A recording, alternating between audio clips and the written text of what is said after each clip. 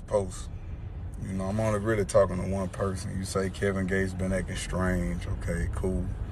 Maybe I'm operating outside of your understanding, brother, because I don't have anything against you. I'm really a fan of your work. You're a great community activist, but tearing other people down and lift yourself up, that's not a good practice. That's a show of internal insecurities that you have because you're projecting negativity on the other people instead of being uplifting in nature, you know? Like, I support people through their ups, downs, hardships. And for the first time in my life, I'm free. I don't do any drugs. I just finished working out. So you say Kevin Gates acting strange, that's cool. I don't care. I love you. I don't have any security. I only fear Allah, and I'm fully prepared for death. The most beautiful thing ever. Death is the truth of the truth. I love you, brother.